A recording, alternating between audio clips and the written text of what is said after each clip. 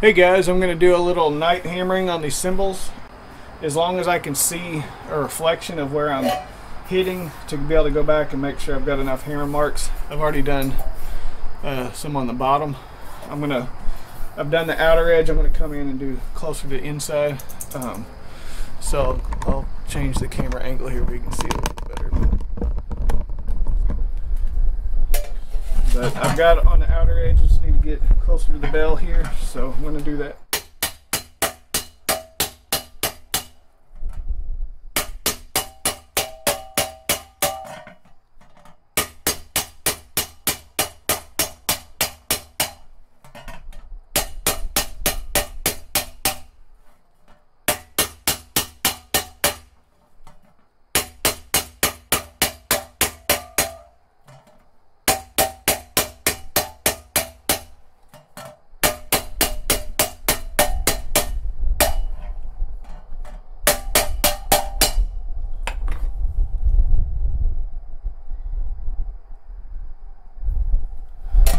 Sometimes I go back and look where there might be some spots I didn't get, just to make sure it's uniform. So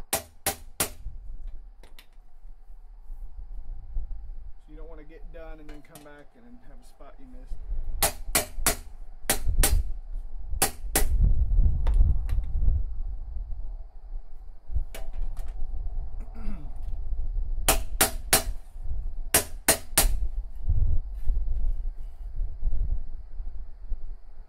Some people talk about letting it rest in between after you've hammered in the next hammering session. I've just done them all at one time. That may not be the best way, but that's how I've done it, and they seem to turn out fine. I don't know if it's different with different alloys, but I've hammered mostly B8. It seems to be the easiest to work with and the most forgiving as well.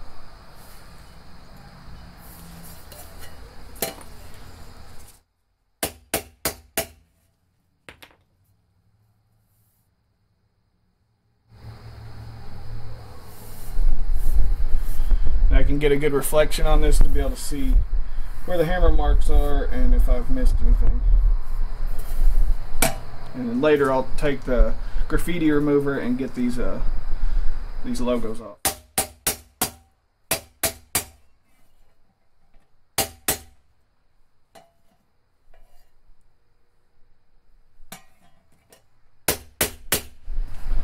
Alright, now I'm going to flip it over and do the bottom side.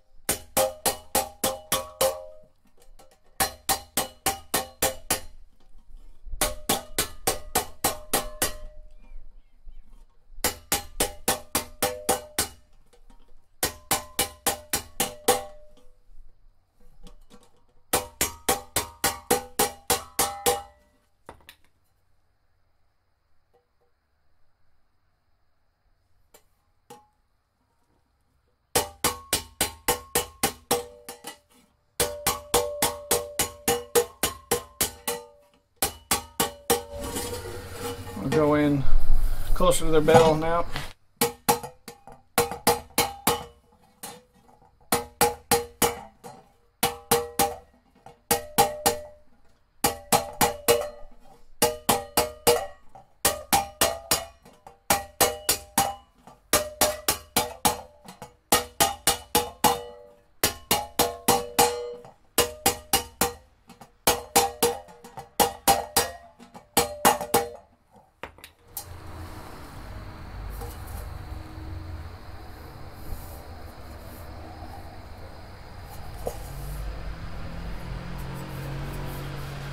Alright, got the bottom cymbal done. I'll move on to the top cymbal.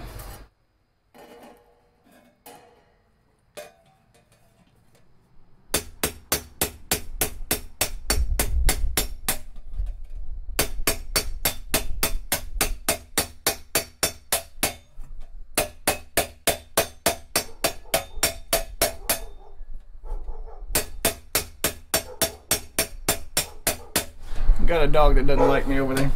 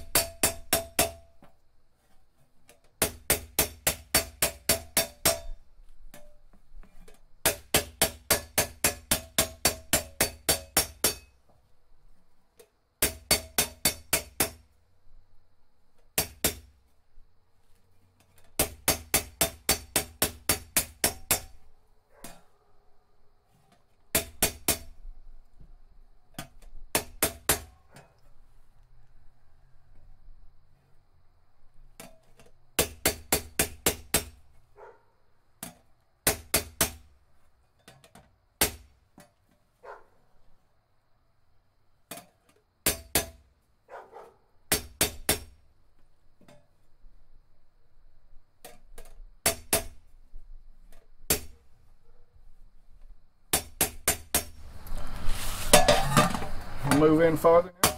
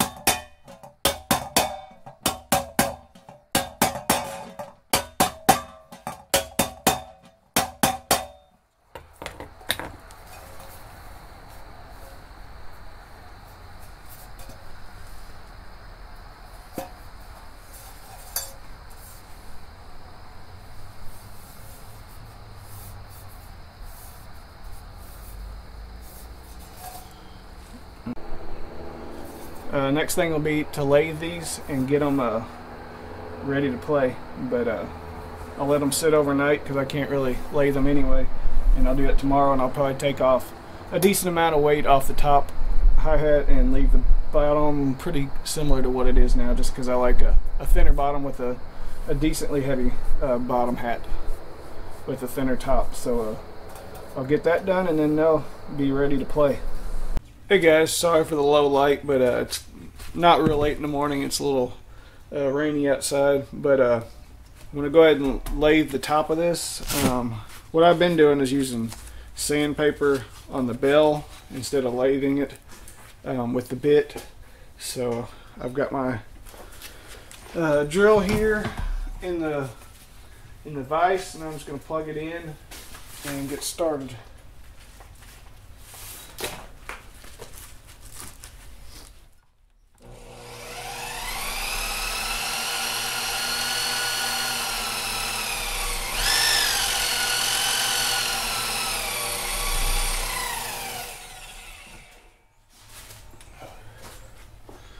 Alright, now I'm going to get the bit and get started on the rest of the cymbal.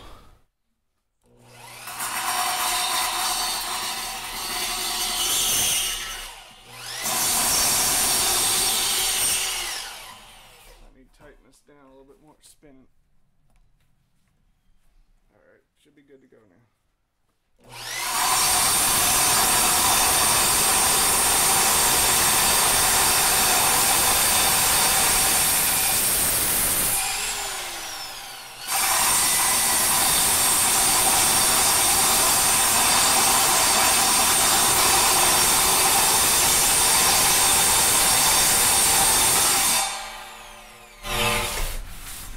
Alright, you see it's changing color where it's lathing certain areas. Sometimes you get spots that aren't as much lathed as much as the others, so you want to go back and redo that. And holding the bit different directions and how much pressure makes a big difference as well.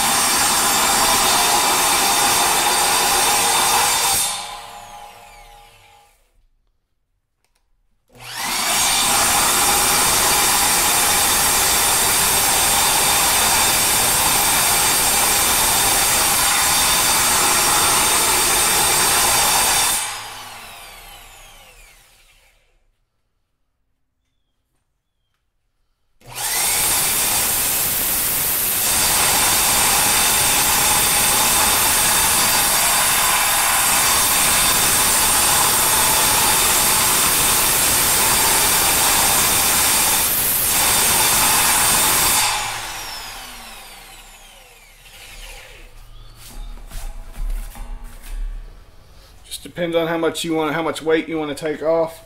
I'm going to keep going since it's the top cymbal for the hi-hats. So I like a thinner one on the top. So.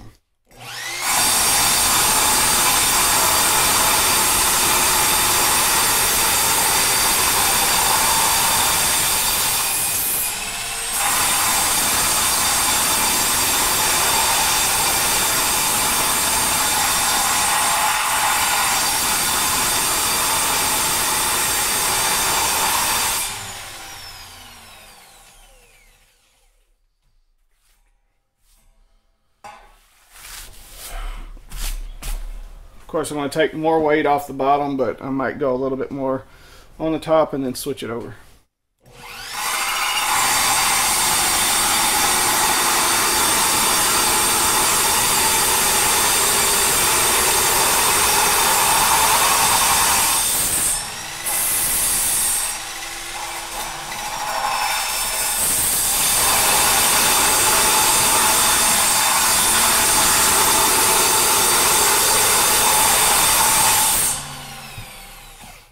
Alright, we're probably good to go now. Tighten up the drill a little bit, it gets loose.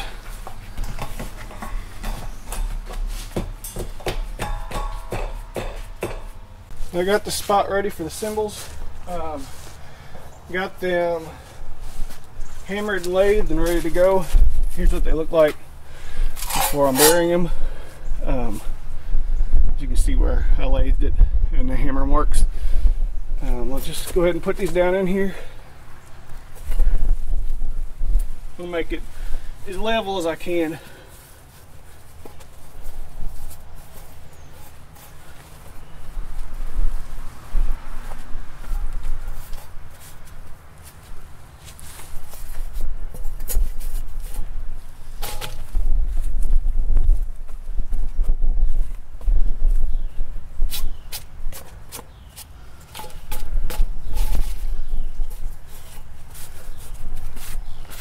Pretty good there.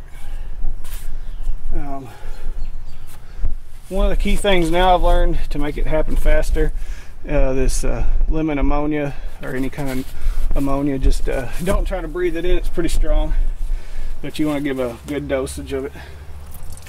Make sure it goes over the whole cymbal.